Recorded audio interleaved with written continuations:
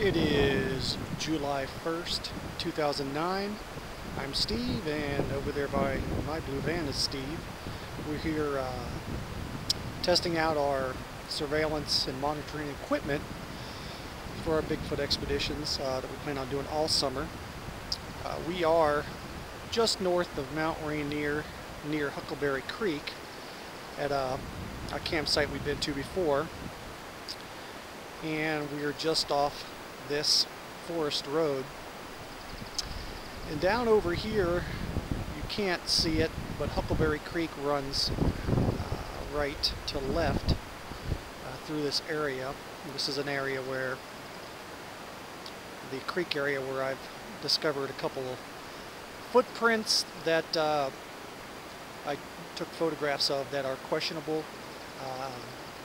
Human five-toed footprints. So we're coming back to this area. What we're doing is testing out some of the surveillance equipment that we have, and we have lots of different systems for recording video, and also we have some perimeter alarm systems. Basically what our theory is, you don't go out and find Bigfoot. You'd be wasting your time. Walking around looking is not really the way to go in our opinion. What we plan on doing is hopefully drawing Bigfoot to us. And we're quite sure that since it's predominantly nocturnal, that we will have a nighttime visit if we are lucky. So we have multiple video camera systems, which I'll go into later, but our main objective is to know when it comes into our camp. Now I'll walk up to the camp, and we have a system. It's called the MERS detection system, M-U-R-S, and I don't remember what that stands for. We have 3 perimeter MERS detectors right now. We may get a 4th, and what we plan to do is surround the camp with these sensors. Over here will be one of the sensors we have temporarily set up just to test. It is a wireless system, battery powered.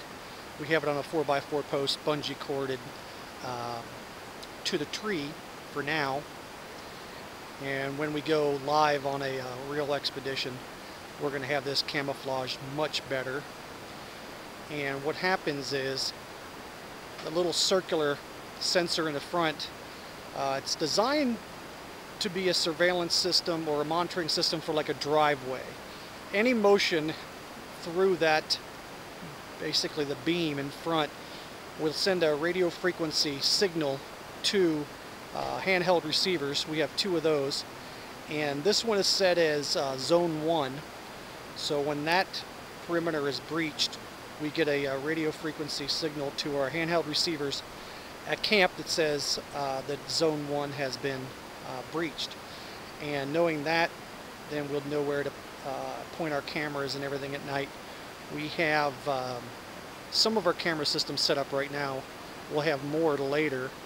On the tripod here is one of the systems, camera systems, that has infrared bulbs around the outside of the lens. And infrared basically is invisible light, invisible to humans, and hopefully invisible to hominids or animals as well. So you can't see projected light with the naked eye, but you can see it on video or on a TV monitor. So what we're hoping to get is the camp partially illuminated at night, so we can record anything that happens in camp. That's my blue conversion van. That's my '79 Chevy G20 conversion van, or I like to call the command center. And there's Steve's '77 Jeep. It's got a 401 engine in it. It's a monster. And we're basically set up with a canopy, testing out our gear, and we're going to set up some different camera systems later. We have a 3 camera system that's activated and starts recording with motion, and we'll get that set up later and get that on film. I just wanted to give a quick introduction to the camp where we're set up.